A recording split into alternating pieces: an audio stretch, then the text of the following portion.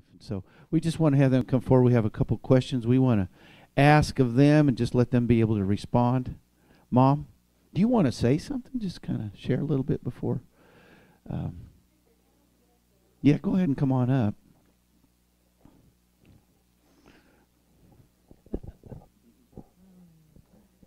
I'll just share this. The Bible says, "Oh, that men would praise the Lord for his goodness and for his wonderful works to the children of men." So I want to thank God that last week I did not break any bones when I fell down as I stepped over the dog and started down the stairs and had a 4-point landing. And I thought, well, how am I going to get up? And you know, I just rolled over, got up, and my hip was not broken. Praise God. And so anyway, I had a pastor pray with me and my husband last week, and we used the scripture in Job 22:28, I think, and it says, you decree and declare a thing, and it shall be established. And you know what we are decreeing and declaring is that Bill and I are never going to fall again. It said it'll be established. We're standing on the word. So praise God. I want to praise the Lord for that. Well, and move the dog. Well, yeah. Here you go. She didn't say. She landed right on some rocks on her face. And oh, he was demonstrating what happened. So Dad, he likes to horse around. He likes to go, like when he goes to these churches where they got like armor bearers. He sees them at the front door and goes around to the back door and sneaks in the back door. So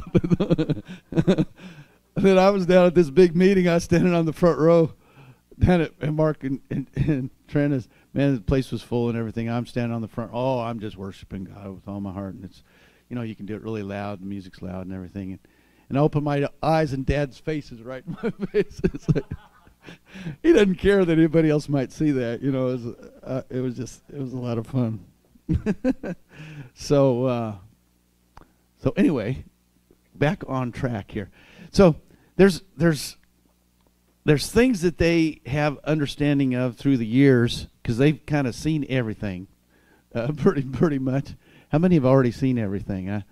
I'm still going to see some more things, but just, you know, in the church and whatnot, and so one of the questions we had, and we kind of broke it down a little bit, but a lot of times there's prophetic things that are from the Word of God, but then sometimes we'll get a personal word from somebody. Somebody will speak something over us personally, and how to deal with that. Now, let me just read this. It says, "Is there a prophetic word you can say changed your life, or a perspective you can say, 'Thank you, Lord, for revealing this to me through your prophetic word'?" You know, in the Bible, Old Testament and New Testament, we see that there has been words given to individuals by another person, by a prophet, or by an angel, and there is evidence that prophetic words are valid. And in both Old Testament and in the New Testament. And I have had many words spoken over me. And a lot of those words, I haven't seen the fulfillment of them yet. Some of the words have been very encouraging to me. And I think in the New Testament, where it talks about prophecy, one of the things that prophecy does in 1 Corinthians, the 14th chapter, I believe it's the 3rd verse, it says when where one speaks in prophecy, he speaks to edify and to encourage and to comfort. And that's happened to me. Sometimes I've been at a crisis position in my life where I needed some help. and I needed to hear a word. And words have come. Sometimes it's not just specifically to me, but in general, to the entire congregation or the people. And it was just an utterance from God, and it spoke specifically to me at that juncture in my life, just exactly what I needed. But I think maybe the most life-changing things that have happened to me as far as words being spoken have sometimes come, not necessarily recognized as a prophetic word, but people that were on fire for God and loved God, loved people, and loved me, they spoke into my life. And it wasn't just them, it was God speaking through them to me. And when they did, it was life-changing for me. I was talking to, what is Melody? Yeah. Melanie, yeah. I was talking to Melanie this morning on the way over, and I remember distinctly when I was in the military, I was in the Army, and I just gave my heart to the Lord. And I was in the Baptist church. Ginger was Baptist, and so I was too. So that meant, I got saved while going there. But people that had such courage and boldness to get out on the street corner and play their instruments and sing and testify, those people spoke volumes into my life. And it was sometimes people that was just like a little wedge that they inserted into my life that just drew me away from the things that I was practicing and drew me into the things where God wanted me to go. And sometimes it was just an individual speaking courageously and boldly into my life. Sometimes it was the words that brought about an exhortation to make a change in my life. And sometimes those people, I owe my life to them, and their obedience to God. And so a lot of times people, the things that really have brought about a distinct change and maybe changed the course of my life came from people like that. So was there anything that was specifically spoken that you're supposed to do this, you're supposed to go this way, you're going to become this, you're going to become that? Or was it something that was more of an encouragement of something that was already in your heart? I think those things that you're talking about, that changed the course, I'm going to do something, were birthed in me initially before I ever heard anybody confirm anything like that. It was never something that I made a choice based upon a prophetic word, but it was something somehow that God had been dealing with me about and speaking to my heart about, that somebody nudged me the right way just by what they said. And it was, maybe it wasn't in "Thus saith the Lord." But it was God. It was just God speaking through them to me. And I probably wouldn't have made some choices that I made had it not been. I realized, God's using this individual to speak to my heart and to bring about change in my heart. I've made some big changes, not many, but some big-time changes in my life. And I think of a lot of times they involved where I was to minister, the next place I was to go, or to be a pastor. And I made some decisions like Jonah did. I went the wrong way, and I don't know if that's an encouragement to anybody, but I haven't always made the right choices. But I remember one time sitting in a church where I had put in my name to be that pastor. So in those days, we used to try out. You know, you'd go and try out in a church, and then then the people vote on you. You know, democracy type of deal. And I remember God had been dealing with us to pioneer a church. Go into a little town and plant a church in that place. And so, I don't know, I went the other way. I like the mountains. I'm a mountain guy. I like to hunt and fish and stuff like that. And so, if I was going to pick a place, it's going to be where the streams are, where you can fish and where you can hunt and stuff like that. So I wanted the mountains. We live in the Rockies, And so the thought had come to me, and an opportunity came to me to go to a place where it's flat, the wind blows, and there's not a mountain in sight. Few prairie dogs around, you see Prairie Dog Hill. But, there was no mountains around that. So what did I do? I got on the boat like Jonah did, and I headed across the lake. Actually, what I did, I went to the mountains, to Glenwood Springs, put my name in for a church there. While I was sitting on the platform, one of the deacons was up there. They didn't have a pastor, of course. He was gone. But the deacons was up there, and he was giving the announcements. And while I was looking at that guy, I thought, if I get this church, who's going to go to Burlington? And that's a place, I don't know, where the wind blows. And I realized I didn't want that church, and I didn't get it, of course. And so we ended up pioneering the church. And from that little old windy farm country, we planted a church. We never saw God move like that, marvelously move ever in our lives before. And I tell you what, a guy came in to the church, and it's a long story, but I'll make it short. And he had oil wells, and he'd been a poor farmer, but they struck oil on his property.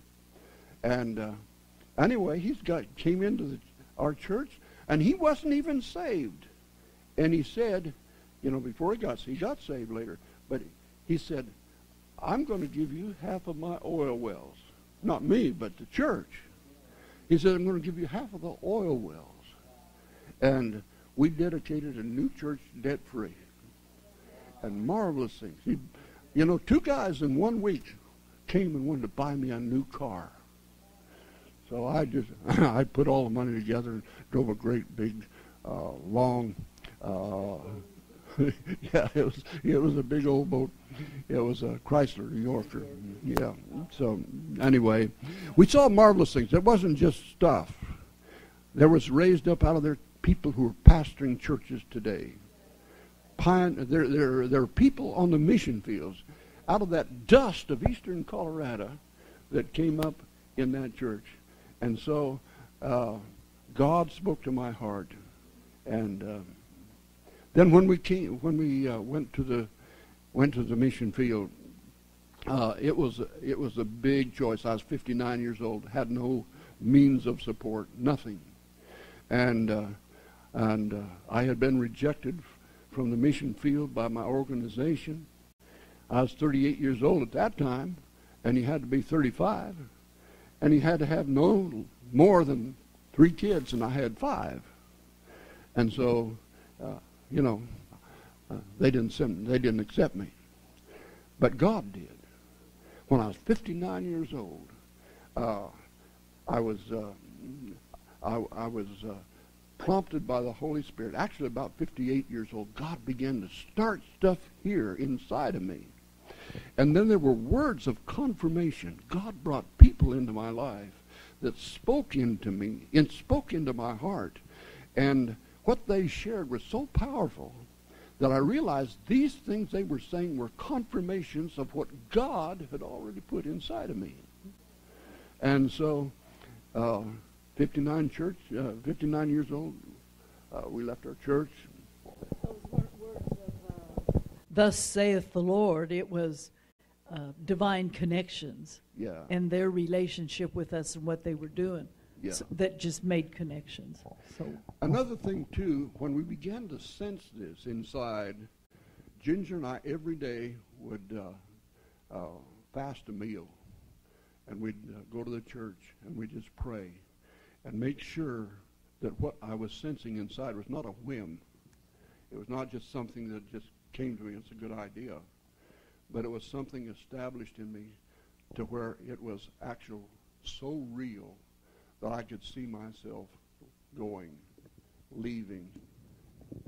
We had a great church, and but saying goodbye to all of that and launching out into the unknown like Abraham.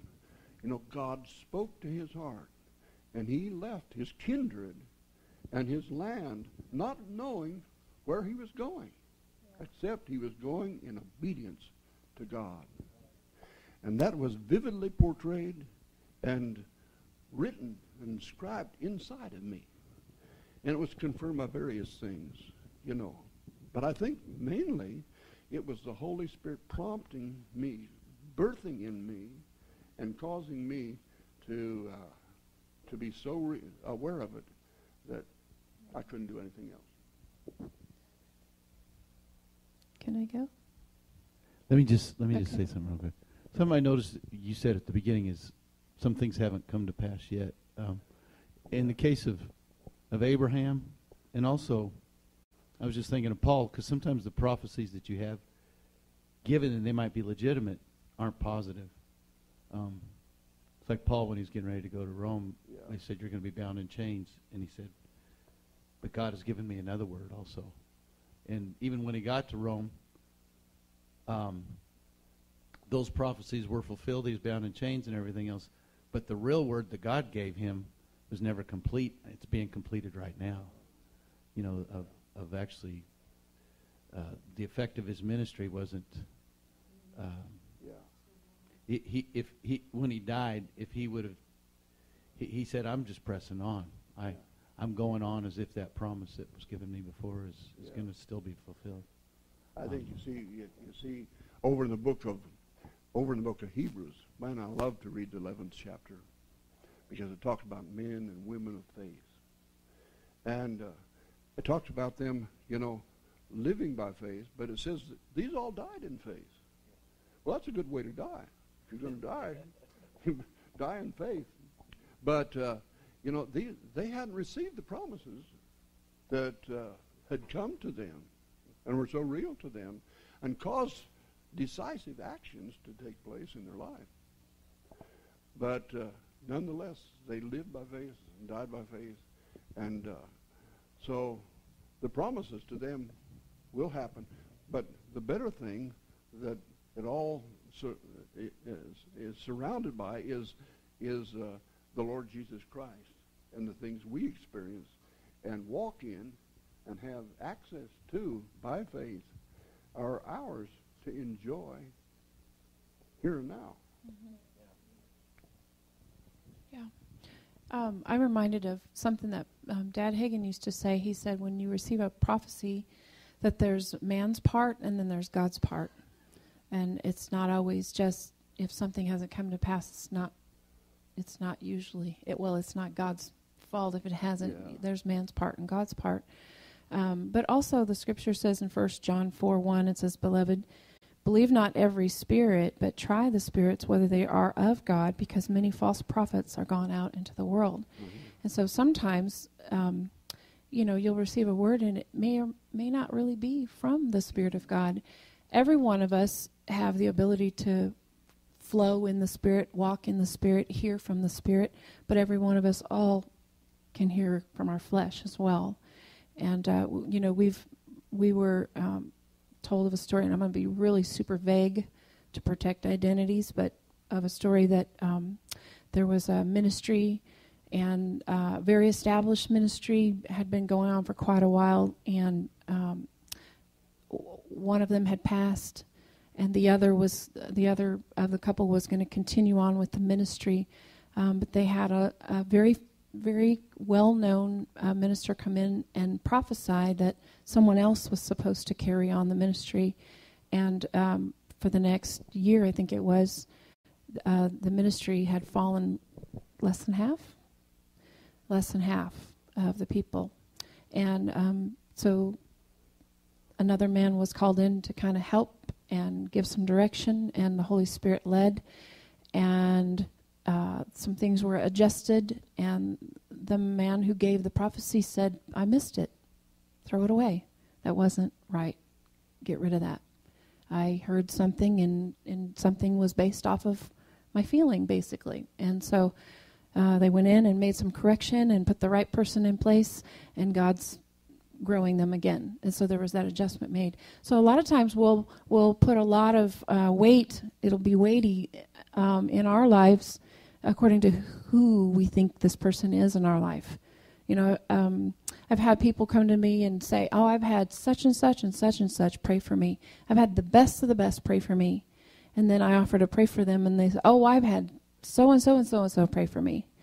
So there's a lot of weight put on who the person is sometimes. And in this case, a lot of times we can put a lot of weight on people and who they are giving us a word. And we've been prophesied over multiple times about our music and ministries and different things. And we believe in prophecy, the Word says to, but the Word also tells us to try the spirits. And like you're saying, I believe it bears witness. It's something that God's already dealing with us, correct?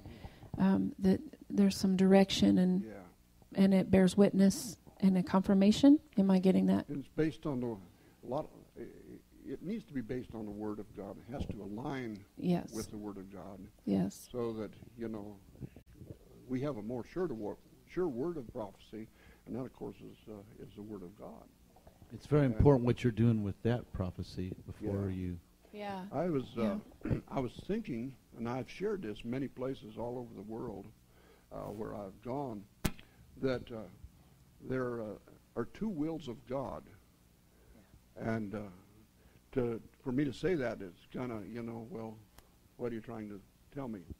But I think there is if we see in the Word, there is a general will of God and a specific will of God. And many times we're seeking what the specific will of God is. A decision to go to a certain place, or a decision to enter in a certain ministry, or to marry a certain person, or to whatever, make a certain choice for college and so forth. What should I do? And so that's a specific will of God. But there is a general will of God for every one of us that's right here in the pages of God's own Word. And unless we're doing the general will of God and walking in what God has showed us and told us in His Word, and if we're not doing that, it's quite unlikely that we'll find the specific will of God for your life. That's good. So it's important, I think. Both. I'll say just one thing. There is a scripture that says that my sheep know my voice, and another voice they won't hear. And we have a daughter that, how long has Patsy been in the ministry? Years. And she's ministered all over, and she's a speaker for women's groups and things, and a missionary right now and a pastor's wife in Australia. And she said she had so many words given over her that she didn't care if she ever heard another personal word of prophecy. Probably the words kind of fought, from this one to that one.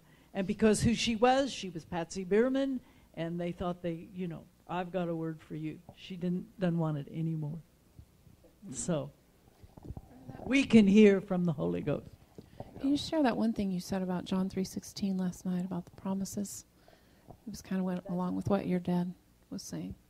That's a promise. It goes along with what he said. Yeah, there's a promise of God that even in John 3:16, that God's loved us so much that He sent Jesus, that nobody should perish. Right? That's prophecy over everybody. But it's not until you do something with that word that you actually get to live it. So even if you had it, it's like Dad said, even if you had a personal word, somebody said, this is what you're going to be, this is where you're supposed to go, this is what you're supposed to do. If you're not already honoring what God has told you in His Word, it's like Dad said, you're not going to, because it's not just that word spoken over you that's going to cause it to come to pass. It's what you do with it. Yeah. You have to appropriate the promises. If you say, I heard that word, but I'm going to go do something else, and you're depending on that word to make it come to pass, it won't come to pass any more than the whole Word of God. The promises in the Word of God will come to pass for you if you're not doing. Along with that scripture in 2 Peter, it says, God is not willing that any should perish, but that all should come to repentance. So His will, His heart is that every person, every individual, wherever they are, would know Jesus as their Lord and Savior, but they don't. If they hear the Word of God, reject the Word of God, it's not going to happen.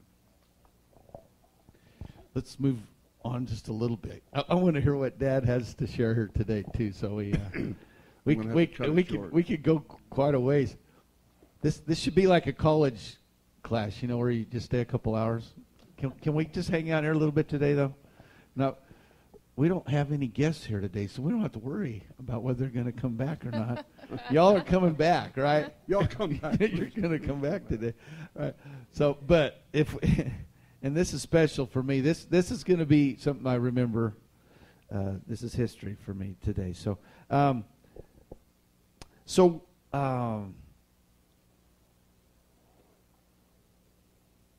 see. Where's the second? Where's that second question on there, Dad? The success of their. What would you contribute to be the most important or the guiding thing that has made it possible? Now, I'm just going to preface this a little bit. At different times, it's like Dad said, in that going to Eastern Colorado, God provided for him. But when he arrived, it's like I tell people, until I left and they moved, until I finally left, we lived in a borrowed house the whole time. Actually, it was a borrowed house from the oil man. It was a provision, not borrowed. I know, but I tell it that way. Because in some ways, you would say that there wasn't, it's not like you were flying in an airplane and all that kind of stuff. But to me, you're a testimony of God's provision then and now. At the end of your life, not the end of your life, but towards in the older time of your life, you still have a lot before. I was talking with Dad yesterday. He said how much God is putting on him of the importance of his days right now, and what he's given him new vision for things to do and whatnot. So I didn't mean to say it like that, but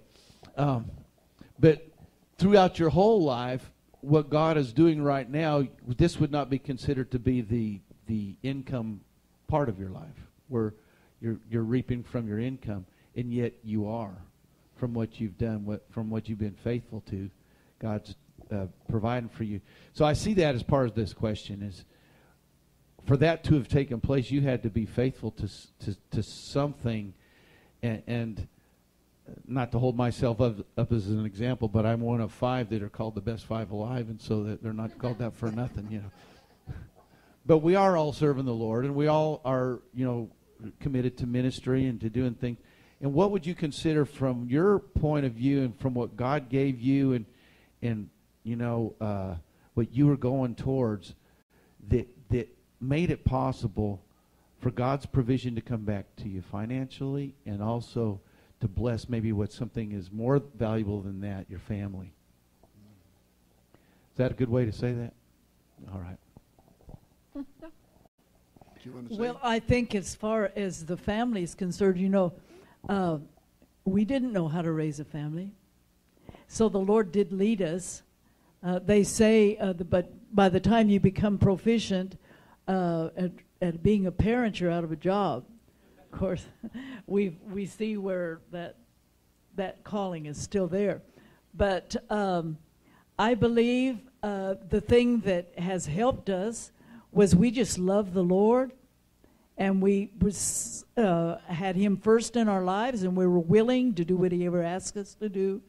And the family and church were as one. So there was never any resentment. You know, some of you guys can remember when we used to have 3 or 4 week revival meetings every night, and the kids were there every night. Do you know our children, and this is just because what God had put in their hearts, we couldn't make them stay home. They were afraid they were going to miss something.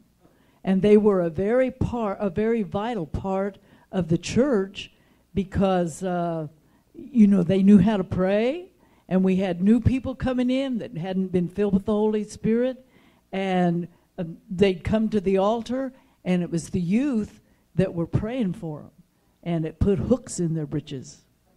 Did. Now, both. Yours. Yeah. Yeah, and so it was a family. There wasn't division. Like there's the teenagers and they're a little bit different. No, everybody was in the church together. Everybody loved each other, prayed for each other, cared for each other, and I don't know if that answers your. And Trina said, "Mama, you taught us how to love Jesus, and you put fences around us as a family." So they were raised up in the presence of the Lord. They knew how to pray, and I think about you. They knew how to repent, and they knew how to praise. The one my sisters and everybody impressed upon me was what is it? Ephesians 4:32, right? Be ye kind. Be ye kind one to another, tender. That was given to me. That was my personal prophecy. Be ye kind one to another, tender. Because I still have a... Finish it. Forgiving one another, even as God for Christ's sake has forgiven you. Yeah. And that's the key there. That is the key. It works. Yeah. I still have a scar on my hand where I put my hand through the... This was still in Castle Rock. Patsy wouldn't let me in the house, and I put my hand through the storm door, the glass storm door, cut my hand. Anyway, yeah, be ye kind. I'm still working on that. Yeah? Yeah. It's a life scripture. Yeah. We have to look at any acts of obedience we've done through the eyes of humility and say thanks be unto God for the grace and the help that He's given us. But the scripture does say, "He that is faithful in that which is little is also faithful in that which is much." And I think, when the Lord looks at His servants and administers rewards to those servants, His words will say, "Well done, good and faithful servant." So you've been faithful over that which is little. I'll make you ruler over that which is much. And so I think it's really important that you just stick with it, that you be faithful in little stuff, and be sensitive to the Holy Spirit so that it's not the big things that's going to move you. It's the voice of God within you that you're going to heed, you're going to hear, you're going to listen to Him, and I think that's an important thing. I'm still learning. A lot of times the Holy Spirit, if I consult God, when I'm trying to give add a phrase. Okay. Okay, thank you. If I'm trying to add a phrase to a conversation or my opinion, usually if I consult the Holy Spirit, He'll say, "Keep your mouth shut." So, anyway, the Holy Spirit can guide your life. I think in our early ministry, we knocked every door in town. I did. And sometimes she was with me. Sometimes my kids were with me. But we included them in ministry. But we tried to reach out to to every door, every home, every individual in that little town of Castle Rock, Colorado. And we saw very little, quite minimal results. But then God led us to Pioneer Church. Marilyn Hickey said, "Why don't you go to Denver?" And, she's a voice in the kingdom of God. Was back then. And but you have to obey God. You have to do what the Holy Spirit says. And so we did, and we went out to that little dusty eastern Colorado town, and God performed miracles. We have stories we could just tell you one after another of the things that God has done. And so it didn't start out there when all of the big stuff was happening. Little town, big stuff. But it happened when we were in that other place where we didn't see things happen. We didn't see great results. We didn't see an influx of a large amount of people. I worked my tail off, but I worked my fingers to the bone, but I didn't. I still got it. but we built a church, a beautiful little church, brick church, colored glass windows, and when he says floors. he built it, he built it. Yeah, we had some help, but I was involved in every phase of the building. And so after I helped you too. What's that? I helped you mix the concrete. Yeah. Let me tell you a story real quick. This was a 2-story building, was it high up? Yeah. And Bill was up on the roof working, and you can see where Steve, this was kind of a prophetic thing here. And he was about 3 years old, 2.5, 3 years old. He climbed up the ladder, and he got on the roof, and he said, what did he say? How you doing, Dad, or something? I don't know. He was the roof had a slope on it, and he was on all fours. He'd come up the ladder, and I hadn't seen him. And he was going on all fours up the roof. We were putting on shingles. And he was saying, "How am I doing, Dad?" So, anyway, he had a part in that, too. I'm just saying that stick with it. Be Amen. faithful. Be faithful to God and whatever you're involved in. In this church, I think what a marvelous transition. You know, you were down the road a little ways. And what a marvelous transition this is. Let's believe God to see great things happen right here in, what is this called? Liberty Hill. See great things. I tell you what, people should be coming in. This is a great crowd. I met people that I hadn't met before this morning. And fabulous folks. Some are gone, that I know they're here a lot. But you folks are amazing. And these guys, I just commend you for driving an hour and a half each way to get here. Yes. Praise the Lord. Yes. And everybody, we just pat you on the back. And I think of the guy back there in the sound booth. He's hiding back there now. He's asleep, but he's... but every person is so vital in this place. Let's just believe God and see this place burgeon and see it multiply. Buddy, that was a great offering sermon this morning. Great, right on. Praise That's inspiring. God. Hallelujah. So it's just. It's amazing what God can do. I remember this wasn't supposed to be. This is not a Mother's Day deal, but anyway. Well, we'll wrap it up here, and I'm running out of time. Okay. But I remember when we had a big thrust, and it was in one service. We had 153 people. This was a place where we pioneered the church. 153 people. Well, it stuck out to me because Jesus told the disciples to throw the net on the other side, and when they counted the fish, there's 153 fish. So, praise the Lord.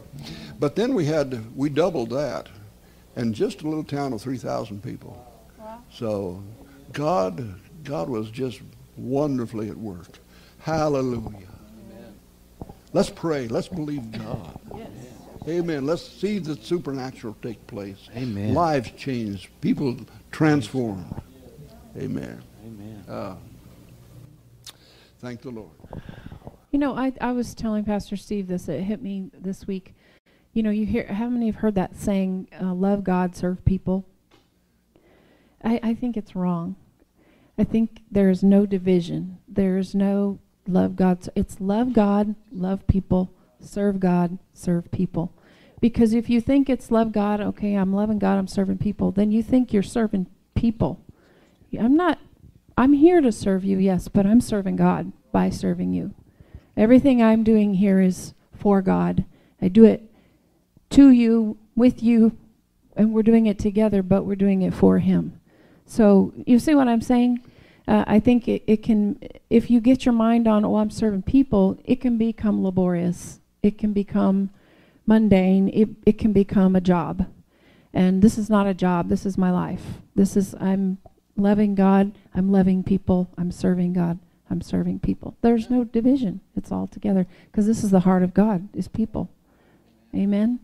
And I think that's what we've seen an example of in my in-laws is they've loved God, they've loved people. So therefore they serve. We serve. Amen. So we'll turn it over to Dad. Okay. God's given him. Thank the Lord. In the book of Proverbs, you want me to wait? Okay. Book of Proverbs, the 10th chapter, it talks about memories. And says, the memory of the just is blessed. Remember reading that scripture?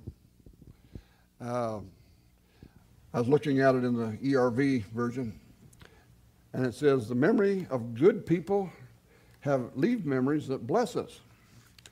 And then there's another scripture along the same, it's the same scripture in another translation. It says, we have happy memories of the godly. And then good people are remembered long after they're gone. So how many of you got some good memories about Mom today? Yeah. Praise the Lord. Happy memories of childhood. Sometimes memories of home is not always good. But we want to talk about the moms this morning. And I have memories of my mother. She's long gone. She's been gone for several years. But she was the first person I baptized, and when I started pastoring. And she was a very special lady. I remember her crocheting things, and I have a little poem I think I'm going to read about her. It's a poem that she wrote, and she had a whole book of poems. She loved to write poetry, but this one says, the door that leads to a mother's heart is always open wide, and in her heart is a special place where peace and love abide. There is no lock on a mother's heart. Her children freely go for a pat on the cheek and a comforting word or something they want to know. Through years of work and prayer she's learned her wise and tender art, for the nearest thing to the love of God is the love of a mother's heart. So I don't know when she wrote that, but it's been a long time because I remember when I was just a little kid hearing her recite that poem. So our message today, I want to talk to you moms, bring to mind mother in the Bible who lived in tough times. And so many of you have gone through experiences of toughness and difficult moments. But before we do, let's pray. Father, I thank you for the Word of God today. I thank you for the rich fellowship that we have in Jesus. I want to thank you for this wonderful group of folks who are gathered here this morning. I pray for them.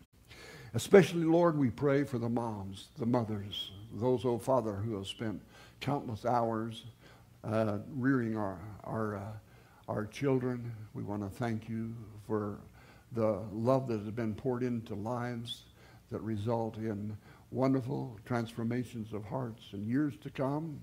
We want to thank you for all that has taken place in families that are here this morning because of sweet mothers and faithful moms.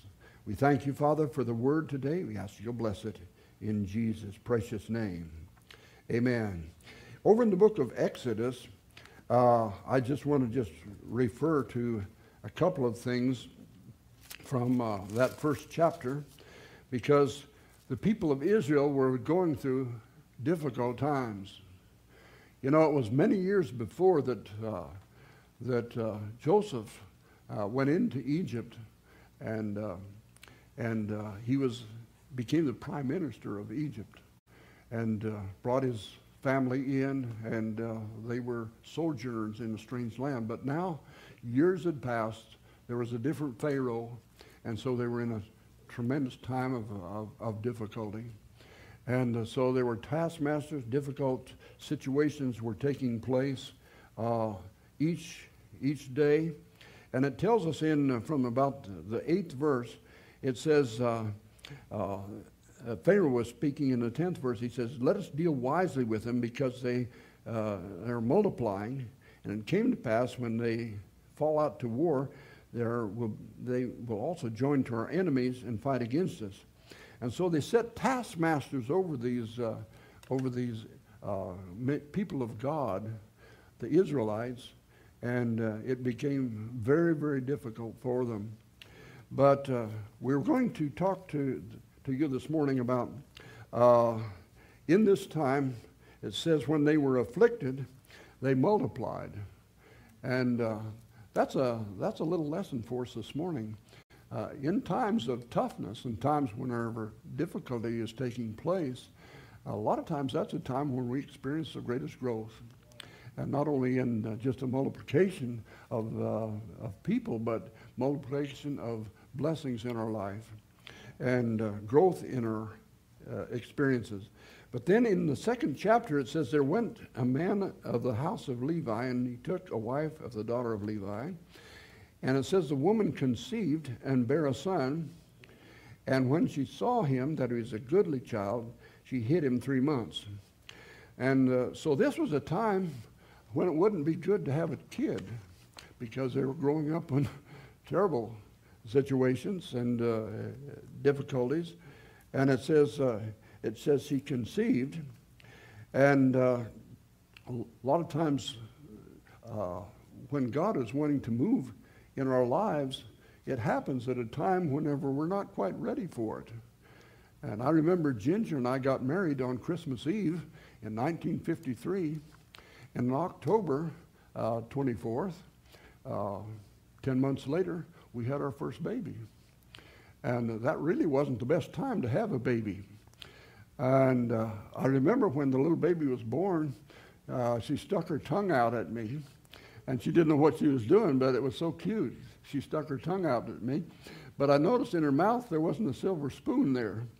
And so she came at a difficult time for us. And then it wasn't much longer after that here came another.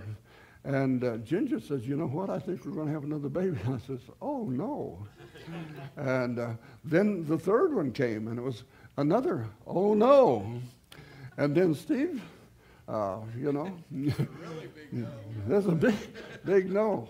We were just, we had a handful of people. We had 13 people every Sunday in church unless somebody was gone. And so it was a tough time, but we were so happy that these kids came along. But anyway, the birth of Moses was not at the best time. And so surrounding situations sometimes don't always bode well for what we want to get done. And it wasn't a good time to have a child. But anyway, what happened, they looked and saw this little baby, and when they saw the little baby Moses, they saw that he was a goodly child. That means in the original language that he was beautiful, very fair to look upon. And so they saw him, that he was beautiful, a goodly child. Acts, the 7th chapter and the 20th verse, it says that he was beautiful. He was exceedingly fair. And then 80 years later, to think that this same little child that was a beautiful little baby lying in his little bed, this same little baby, the beautiful face that they saw, that face would be illuminated with the glory of God as Moses came down from the mountain. You know what? Your children may have potential that is, goes beyond your imagination. I think of people with young children. I see these boys here today, and others. I know that there's a handsome guy over there, and I know he's a joy to his parents. But your kids will have they may have awesome futures ahead of them. And you not only see them in their little cute faces, the beautiful little features and the little countenances they have, but we see beyond that. And godly mothers see something inside of their children that is something that is only given them of God, and they see potential. They see the things that can emerge from this little helpless child that God has placed in their hands. And so we see that his parents looked upon him, and we saw that he had such a beautiful little countenance. And it says that when they looked upon him, they hid him in an ark. We go over to the book of Hebrews, the faith chapter, the 11th chapter of the book of Hebrews, and it talks about Moses when he's born. It says, by faith Moses, when he was born, it says, his parents hid him for 3 months because they saw that he was a goodly child, and they saw that there was something in his future. There was something beautiful about him. And there was something that had potential. I believe the Holy Spirit prompted the heart of the mother of Moses to see that this man had something that was beyond the natural. Hallelujah. Aren't you glad that the Holy Spirit can put faith in your heart for your kids, for your little children, for the sons and the daughters that have been birthed into your home? And they tell a story. I was reading a story when I was studying about this, about over 200 years ago. And in England, there was a pastor of a church. And he had a large family. And one night in the parsonage of this church, a fire started unknown to them. But when they discovered that the house was engulfed in fire, they got the children out and fled the house to a place of safety. But then as they counted the children, they realized that one of the little children was missing. And so someone who was called to the fire put a ladder to the window, went into the house, and found the little baby in the house and brought him out and put him in his father's arms. And, what would have happened if that little child had perished in the flames of that home, that parsonage? That child's name was John Wesley. And so think of that, the tremendous impact that one man has had across the Christian world. And had he perished in that fire, we would have never known. Perhaps the church history would have never experienced what has taken place because of him, the hymns that he wrote, and all of these things that came about through his life. The importance and the value of every individual, every single child. You see, Moses was a man with two mothers. The role of each was different, but he had two moms, and both of them had a very important place in this little child's life. Pharaoh pronounced a death sentence, but his own daughter saved the life of one who was sentenced to die. And she saved Moses' life. And it says in Acts 7, she nourished him as her own. And this little child went from a place of persecution to the palace. And think of the influence that Egyptian society had upon this little boy. He was trained, the Bible tells us in the 7th chapter of the book of Acts, says he was trained in all the knowledge, understanding, and education of Egypt. And he was proficient in all of these things. He is mighty in word and mighty in deed. And it says he grew up there, spent his first 40 years there in that palace. And so here he was, just immersed in Egyptian society. But there is something very powerful and very wonderful that took place in his life. And it wasn't because of the Egyptian society, as knowledgeable as they were in medicine, in science, in astrology, and all of these things. It wasn't those things that left its imprint upon his life, though they did have an effect upon him. But it was the influence of his mother. She was a woman of faith. Go with me over to the book of Hebrews, and let's look in the 11th chapter. Hebrews 11:23. It says, by faith Moses, when he was born, was hid 3 months of his parents, because they saw that he was a proper child, and they were not afraid of the king's commandment. We see through two evidence of faith in the heart and in the life of Moses' mother and father. And I would like you to notice that it wasn't just his mother's faith. You know, moms, we appreciate you so much in the walk with God and the fellowship that you have with God and your heart for God. You have a heart that longs for God. But I tell you what, one of the things that underscores that and helps that and makes that most effective is when you have a husband standing beside you and he has like faith. And you work together. You cooperate. You blend your faith. You stand in agreement in certain situations. I appreciate my wife so much. She is a woman of faith. And she stands, she stands on the word for healing. She's experienced healing. And she encourages me that way. But we see that this is important. But we see something about her. They saw that he was a beautiful child. And then there was revelation as to this child, what he would become. You know, faith goes beyond the visible. Amen. What you see is a beautiful little child. Everybody cuddles them, holds their little finger, and bounces them around a little bit. And, we just love these little babies. But, the mother sees something beyond that. Godly mothers see that this child can emerge from an ordinary life and climb to a place and an elevation where they will be used mightily of God. And I believe that there's lives that have been changed simply because a mom stood in her place and sat in the place of faith to trust God to see marvelous things done in the life of their sons and daughters. Praise the Lord. Praise the Lord.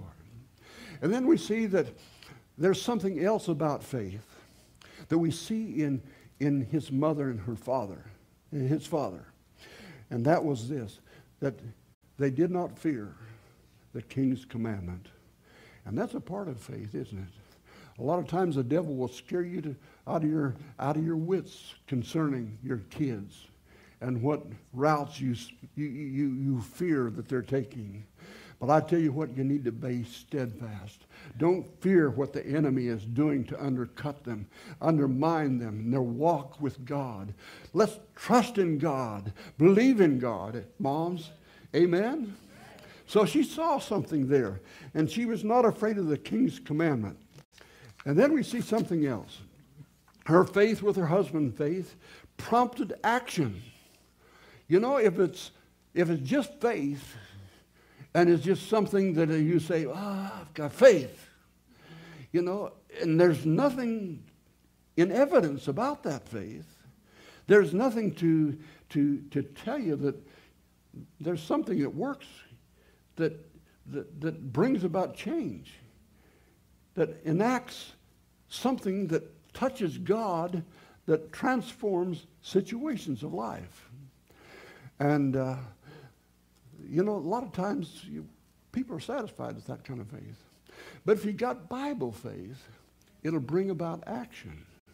There'll be changes that take place whenever that kind of faith is in evidence. And so it says by faith, Hebrews 11:7, by faith Noah prepared an ark. Isn't that interesting? Noah, it says, moved by fear, prepared an ark for the saving of his house. And so the mother of moved by fear, by faith, Noah, moved by fear, prepared an ark. Fear is an important thing. I want to talk about it. Okay? Praise the Lord. So, it says, Moses moved by fear, prepared, by faith Moses moved by fear, prepared an ark for the saving of his house.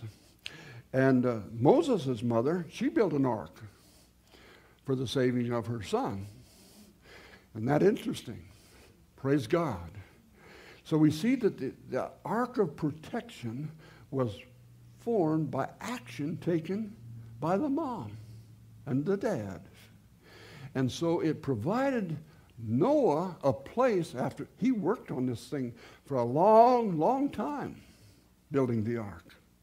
I don't know how long Moses' mother worked, but nonetheless, it served the same purpose, that child that was given to her by God, that little child so beautiful, that little child with a purpose in his life would be protected from the king's command to slay all these male children.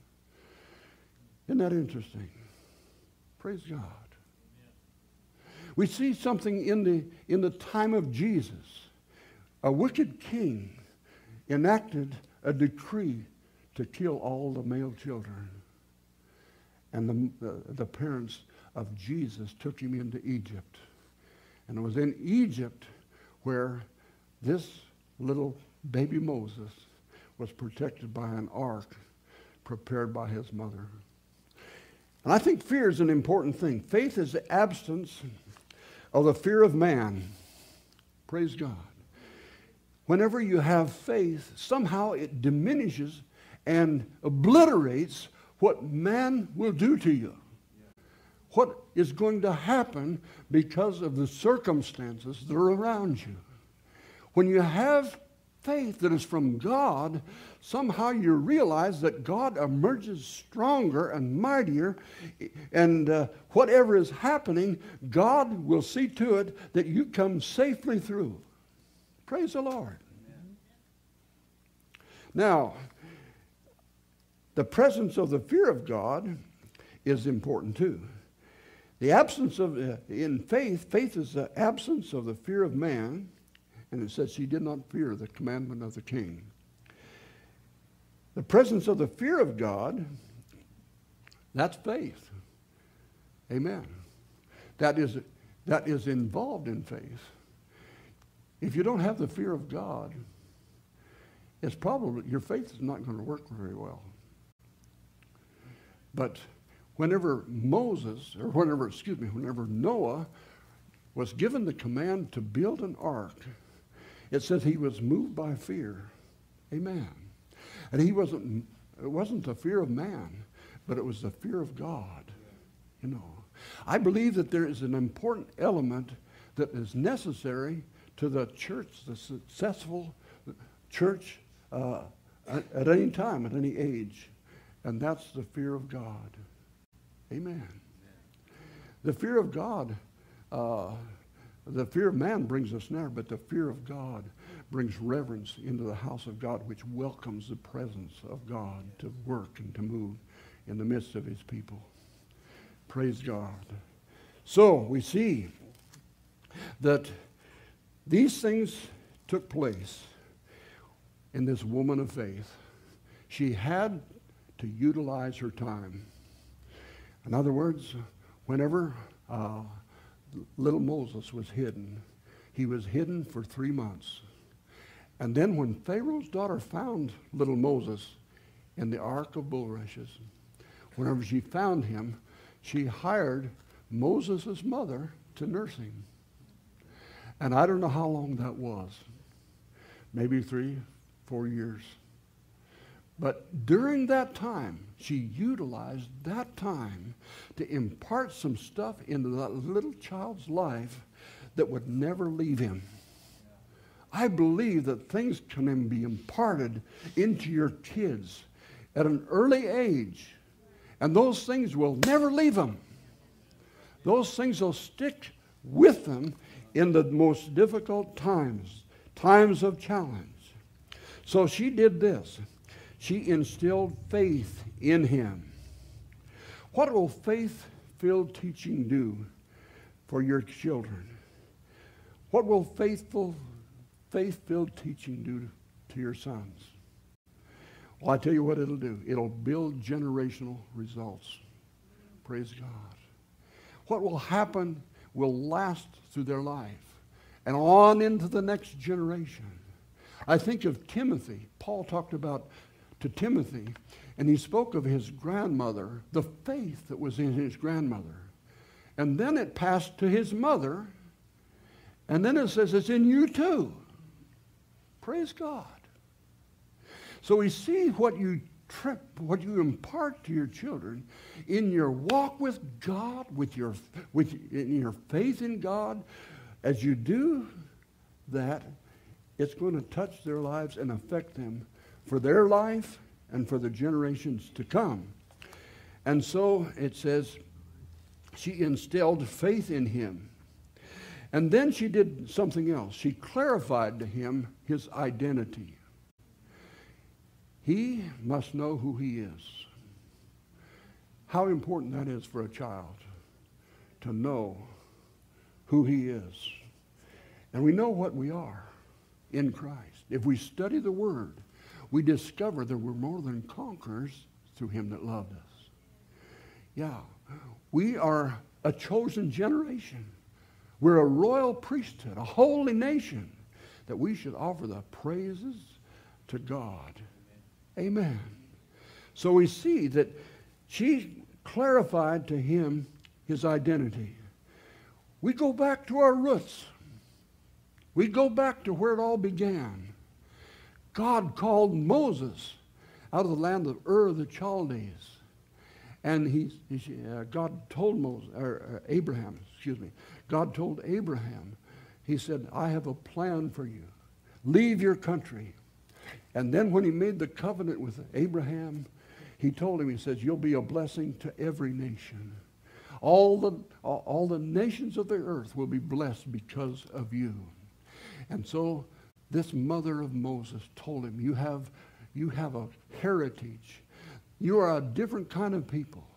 You're in Egypt, but Egypt is not in you. You are a different individual from those who surround you. Amen. So these kids, when they grow up, we can grow up and let them grow up, and they can learn all about what's going around them, the things that are hip, the things that are in, all of that. But what they need to know is who they are because of Jesus Christ. What has taken place inside of their life, their destiny. Abraham, it talks about, he looked for a city which had foundations, whose builder and maker was God.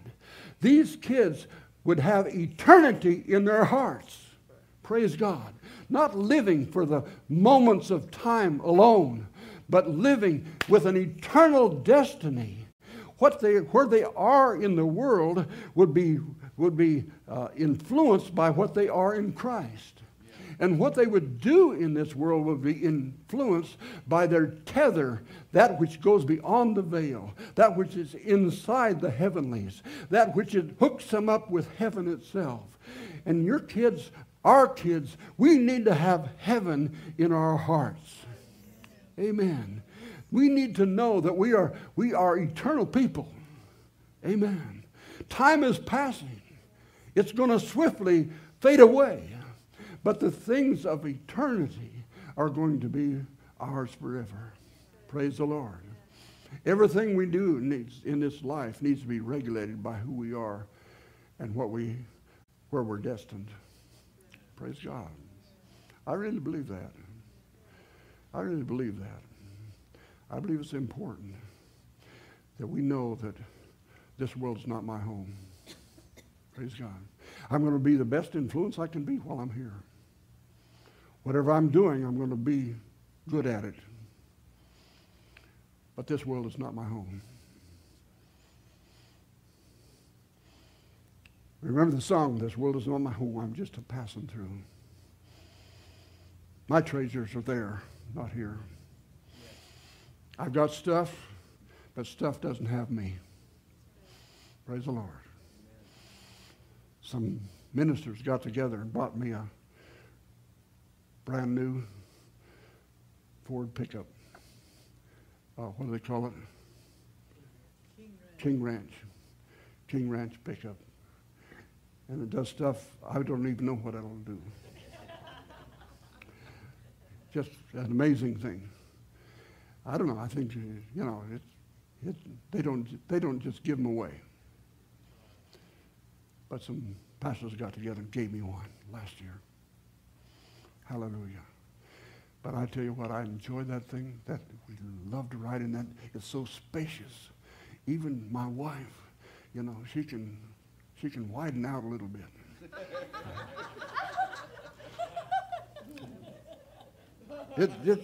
It's a marvelous machine. It's a driving machine. I've had a lot of nice cars, but this is awesome. But I tell you what, this chariot I'll leave behind. Yeah. Hallelujah. Amen. There's another place that I'm going, and I won't need that. That's right. I'm thankful for it. I believe God had a hand in it, and I give him all the glory. Amen. But, praise the Lord, I don't want my treasures to be locked up in 4 tires and a 4-wheel drive vehicle. Amen. Praise the Lord. Amen. So, anyway, we need to know, our kids need to know, moms, we need to forge it into their hearts that this life, live to its fullness. That's what we want to do. We want it to be lived in its fullness to the glory of God. Amen. Praise the Lord. If it's fullness any other way, it's not fullness. It's empty. It has some little rattling to it, but it's not the real deal. Praise God. I want to wrap it up here pretty quick. Mom's teaching helps kids to make tough choices. Hebrews 11. By faith, Moses, when he was come to years, what did he do? He refused. That I got to thinking about that. That'd be tough. This daughter of the king was good to him. She did all kinds of stuff for him. She provided an amazing education for him. And history says that, he was a general over an army. It doesn't say that in the Bible, but it tells us that. Historians tell us that. And it says he was an amazing man, mighty in word and deed. Well, why was it that, later on, 40 years after he took off, he said, I'm slow of speech. I can't go before Pharaoh. Well, you sit on your gift and how you've been used for 40 years, and it probably won't work too well. But anyway, he was mighty in word and deed. And but at that juncture in his life, when his calling began to stir within inside of him, there's something that he did. He refused to be influenced by what Pharaoh's daughter could give him. He refused to be called the son of Pharaoh's daughter. Praise God. He chose rather. So he refused and he chose. You know, life involves some choices for your kids.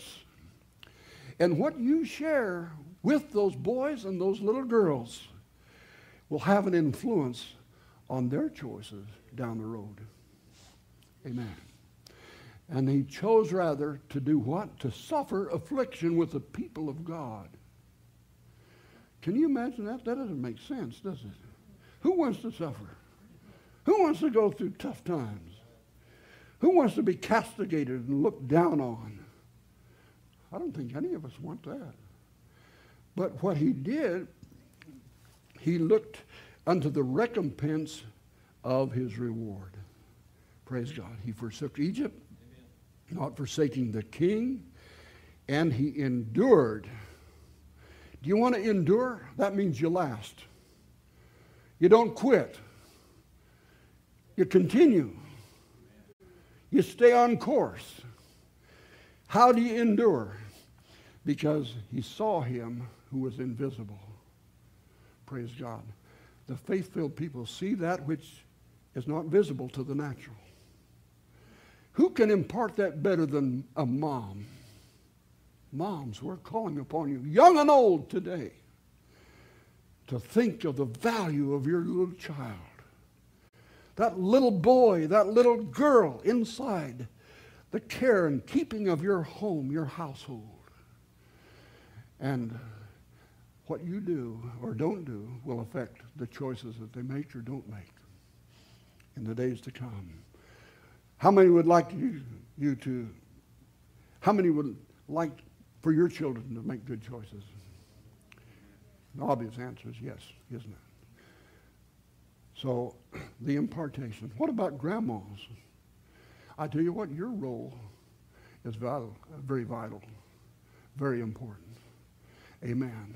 The wisdom with which you speak, the experience you bring with you, the things that you can share with those little children, and especially a godly mother, a godly grandmother, will influence their lives to make the right choices. Amen. So verses 24 to 27 speaks about that. But then in verse 24, it says he refused. And then in verse 26, he discerned what the true riches are. The true riches are not what you accumulate, put in your pocket or bank account, or the real estate that you may have, or whatever, you would put vital importance upon. But true riches are heavenly riches. Where are your treasures, mothers, this morning? Amen. So, what she did, she taught him to discern what true riches were. Then her fearless faith was taught to him. Praise God. She did not fear the king's commandment. And it says then in verse number 27, it says, by faith he forsook Egypt, not fearing the wrath of the king. Amen. Things are happening in this old world today. Things are taking place. The news media brings it out so eloquently and probably exaggeratively today. But things are taking place in this world.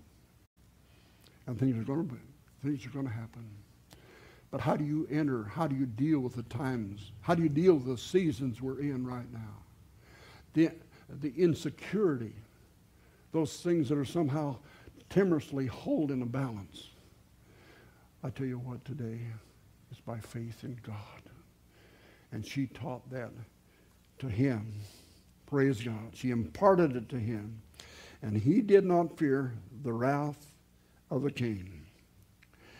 Then in Hebrews 3:5, it talks about that. I need to read that, so let me go. Hebrews 3:5 says, Moses verily was faithful.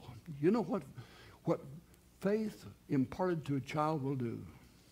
It'll produce faithfulness in that child. And it says here that Moses verily was faithful in all his house as a servant for a testimony to those who are to be spoken after. You know what? Was it Kim? You brought this out? Servant? Did you say something about servant a while ago? Amen. One of the things you can teach your little kids is to serve. I saw the little boys working here today. I admire you guys. And I think of how important it is. I like you Southerners. You guys are amazing. You Texans especially. My grandson-in-law comes from Texas. And when he and Alicia were going together, I thought, what did Alicia do? Because he's not a very big guy, you know. And, and then he sported some kind of a hairdo. And so I thought, what on earth is Alicia doing? And I hope he's not on, I hope you don't catch this. But I think I've told him before. But you know, that young man has earned my respect because he is a servant. That young man has a place in my heart because he teaches his children now to look up at granddad and say, yes, sir. No, sir. Look at grandma and say, no, ma'am. Yes, ma'am. I like that. I like it where people are taught respect and honor, and they serve. Praise God. We had an 80th birthday party for me a few years ago. I won't tell you how many years ago, I'll tell you my age. But it was an outdoor deal. So I had Caleb park the cars. I had him direct people where to park the cars because I knew that first meeting that those people would have would be a good one. And he'd say to them, yes, ma'am, just pull right in here. We'll have a cart for you to ride over to the place we're going to have the party. And he would be real kind to everyone that he met. He had learned to be a servant. Amen. So that is passed on. It's a generational thing that can be passed down by mothers today. You know, it's a special day for you gals. We love you. And we're so thankful for every mom that is here. Amen. It talks about, in Proverbs 14:1, it says, every wise woman builds her house. And I just believe by faith today, each one of us, I say us, each one of you mothers can step into that role of a mom of faith. A mom who can talk uninhibited to your children about the realities of the Bible, of walking with God, serving the Lord. I believe this with my heart today. So we want to honor you. And what I'd like to do is have families, if they would, gather around Mom and pray for her. Could we just do that today?